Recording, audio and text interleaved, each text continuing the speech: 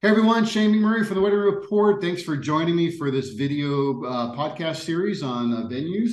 And today I'm with Tanya, and she's with BeckenRidge in Dallas, Oregon. Thanks for joining me. Thanks for being on the show. And tell me about yourself, about your business, and where you guys are at, and your website, all that good stuff. Okay, great. Yeah, my name is Tanya, and we are the third owners of this vineyard. It was planted 50 years ago, and it has been a wedding venue for the last almost 25 years. So we are the second owners of the wedding venue, Wow. and we found this beautiful property in January of 2020, not knowing what the future looked like, and Right, jumped right before in. the pandemic. You're right. Yeah. So between my husband and I, we have 10 kids, and four of our sons were in dead end jobs. They were in their 20s, dead end jobs, wanting to buy houses for their families, but couldn't afford it. We were in Portland area. Yeah. And so I'm also an interior designer, and I was doing searching for my sons for houses and came across Dallas, and it was very affordable. And as I was looking through the list, BeckenRidge popped up, and I'm like, "Oh, what's that?" And so when I finished the computer looking, I went out to my husband and said, "Let's go for a drive tomorrow." And it was a icy day in January. We drove the 60 miles to get here and got on this property and fell in love. Nice. So we put together a business plan for our kids. We did all of our due diligence, put together a business plan, and presented it to our kids. And seven of the kids moved to Dallas with us.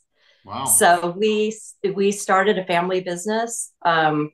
There's actually three aspects to our business: the vineyard, we also have a tasting room, and the wedding business.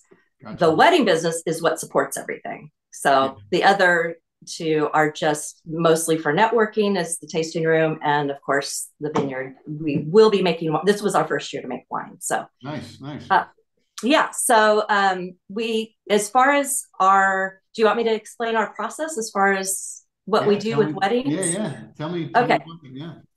Okay. So, well, I don't even have to tell the 2020 story because we all know, we all know the We all roller know what coaster happened there. there. Yeah. Yeah. So during that time, we incorporated what we called the small wedding package, Gotcha. and we did any existing bookings. We did the wedding for free, Wow. and they, because when we bought the property, there were some.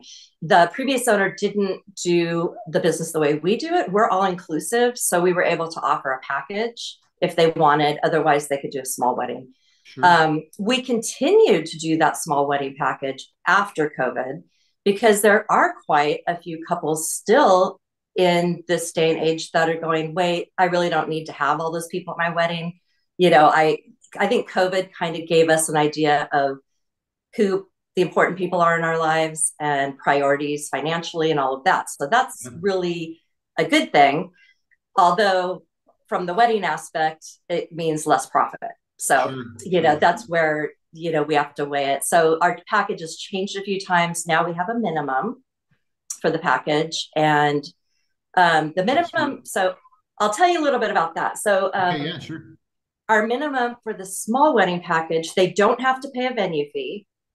They have the venue for 4 hours. They're welcome to spend $200 an hour to rent more, add more hours. Hmm. It starts at $5,000 for up to 50 people. That includes their catering. It includes all their decor, including table or floor, well, simple floral arrangements. Sure. It includes the bride's bouquet, the groom's boutonniere. It also includes the officiant and the wedding cake.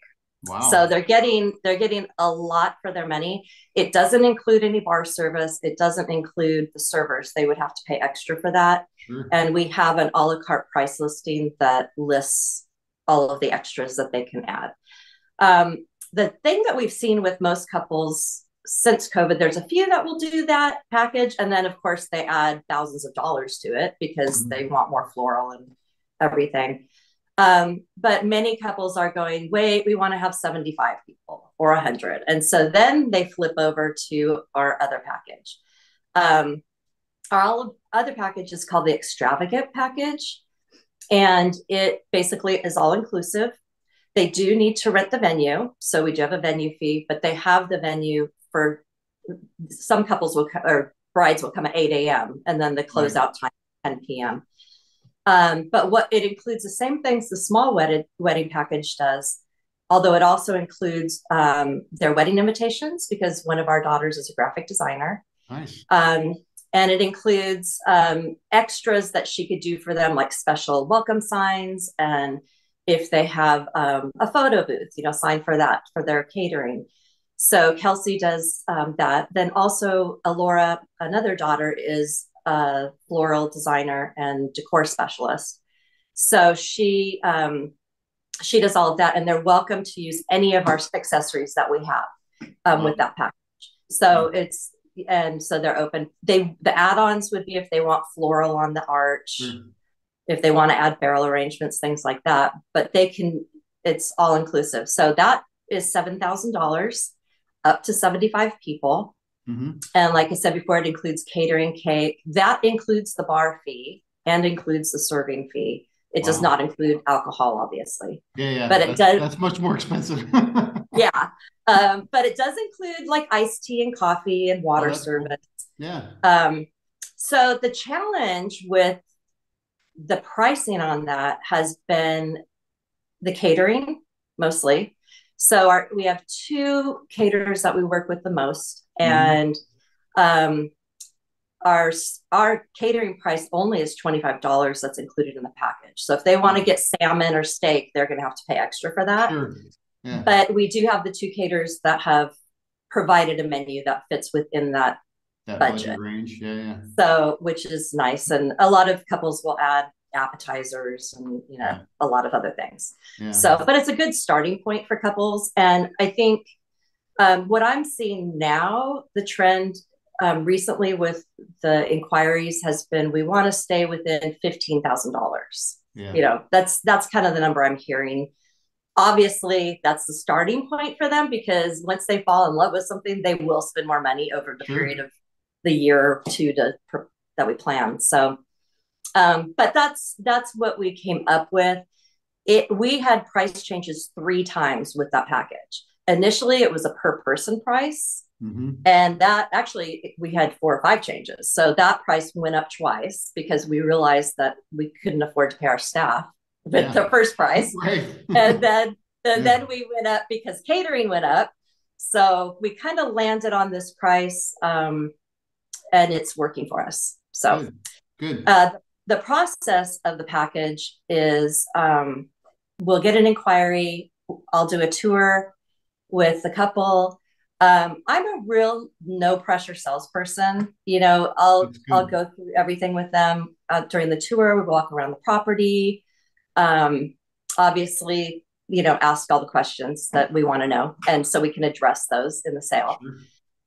But rarely do I sign people on the spot. I usually say, go home, think about this, look at the package.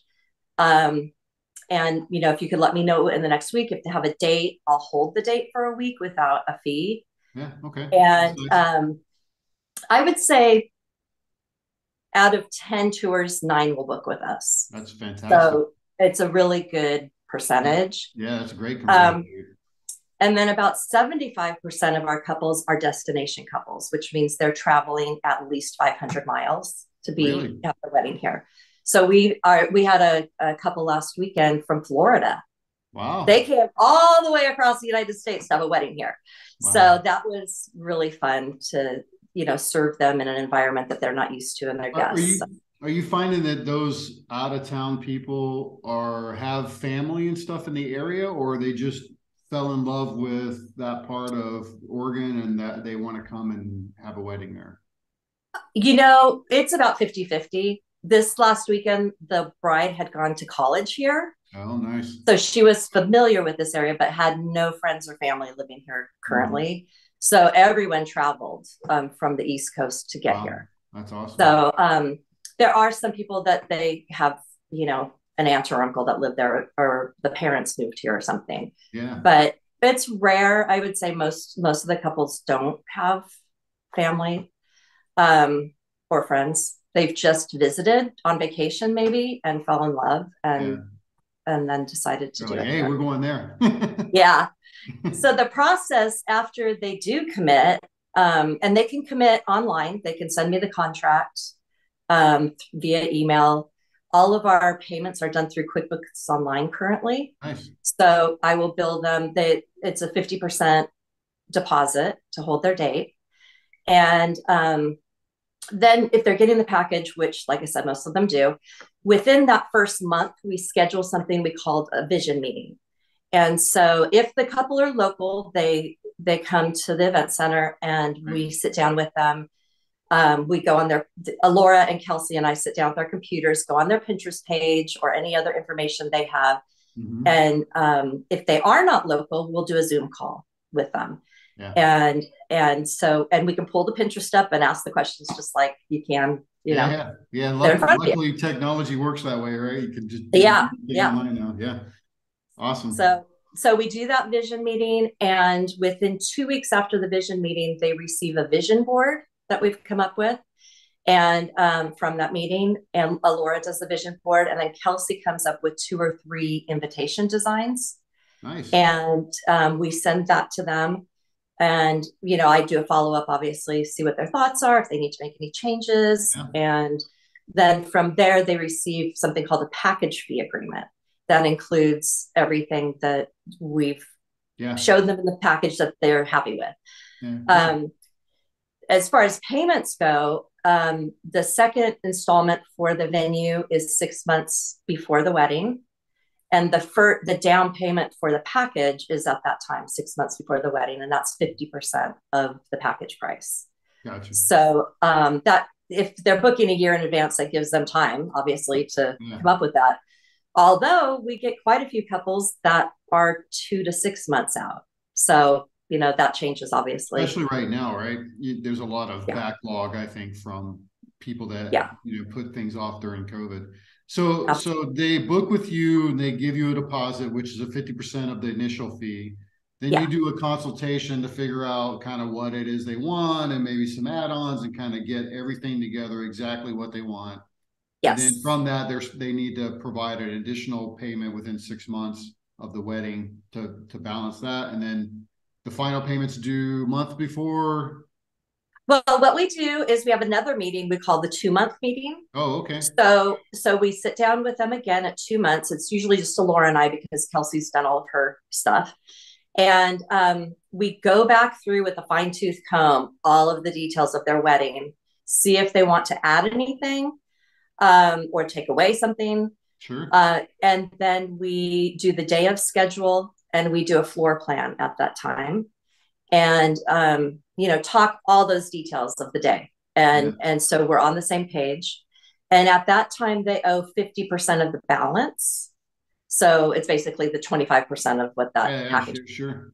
And then we wait until the final head count at 3 weeks to collect that final amount. Yeah. And that was because we learned the hard way when I collected money. And then with COVID, the guest count went down by 50 people. And it's like, okay, now I owe them money. Yeah, right. So it's fine if we do it 3 weeks before. So that's good. Yeah. And then you said, we were talking earlier, you guys have a minimum now, right? Right. On the venue, which is probably smart. Why did you guys decide to do that? What happened that made you decide to go with a minimum? Because we weren't making money. So the minimum, it's $7,000 for the package. And that is a maximum of 75 people for $7,000. After that, it's $100 a person. So, for those weddings that are adding 25 to get to 100, that covers the cost. Yeah, good. But we found we're family owned and operated. We have 5 kids that are on salary. And then we hire also a couple of high schoolers and a cleaning person at the end of the event. And we just, if we were just charging the $95 a person, we weren't making ends meet. Makes sense. Well, then you have utilities and you have taxes and you, right? Right. Yeah. Exactly. Yeah. And so basically, we do get some profit after expenses on that That's package. great. Yeah. Most of our profit comes from the venue fee because that is where we're paying for the electricity and all of that stuff. Yeah. Yeah. Is the Yeah. venue fee, as well as the landscaping, keeping up, all of those details. So Yeah, you do. You have landscaping. I mean, especially there, right? You got to cut the grass and trim the trees, and yeah, we have a son who's our landscape well, that's specialist, and good. he That probably works 5 days helps. a week, but he's on salary, so he works You got to hard, pay and then for them anyway. Yeah. Yeah. that's right. Yeah. So, and then the other two sons are the vineyard managers. So they work out in the vineyard mostly. But like right now, they're making wood tables for events Mhm. because we've had requests for wood tables. So Nice. the guys are out right now in the Yeah. shop making Right wood on. tables. So, Yeah. yeah. Yeah. I was interviewing someone else recently, and they were talking about they had their initial setup was metal chairs because that's what they had, right? Right. But what they found was because the area is kind of outdoors and it's beautiful, they created these wood benches for people Yeah. to sit Yeah. on for the venue, for the ceremony itself. And I said, yeah, that probably turned out well. And so they were in the process of doing the same thing. Yeah. Yeah. It's nice to have a crew that can do that, or family Yeah, members. yeah, for Definitely. sure. Do you guys have around you? Is there places for hotels and stuff and for people to stay, or do you guys have spot on site for people to stay? I wish we had something on site. I think that would be a huge selling factor. We are 20 miles from Salem, which is the capital of Oregon, and about 70 miles from Portland. Okay. So there in our little town here, there is a hotel that we never recommend, but people will stay there. Yeah.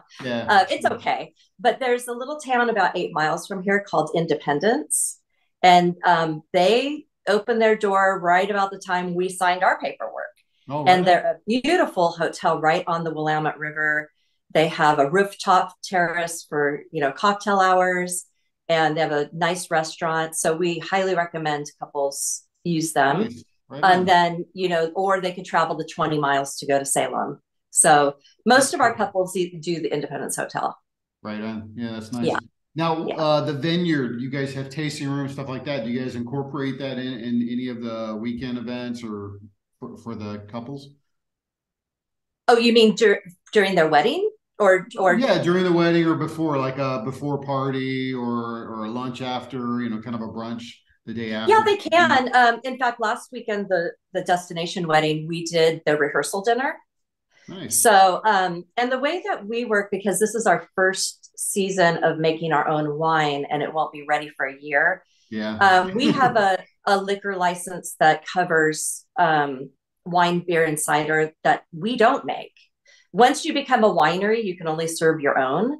Oh, okay. So our when we moved here, we opened a tasting room called Radius Tasting Room downtown Dallas, and we serve the 15 local vineyards of the Dallas area, as well as the local cider and the brewer in Okay. local. So when they come to our tasting room, they can taste anything in this area that Oh, we that's carry. nice.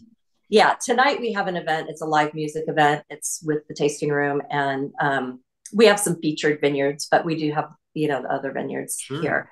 Yeah. So when we do the weddings or rehearsal dinner or whatever they want to do, it always includes the Radius serving. So it's not BeckenRidge serving; it's Radius. So even though we're the same LLC, it's their own entity, Sure. doing business as. Yeah. So that's worked really well for us. We Good. probably won't be a winery for another 2 years. Okay. So we're going to continue this business. Does that limit you though, if you're going to become a winery in 2 years? Like you said, once you become a winery, you have to serve your own wine versus Right. what you guys are doing now, serving around you.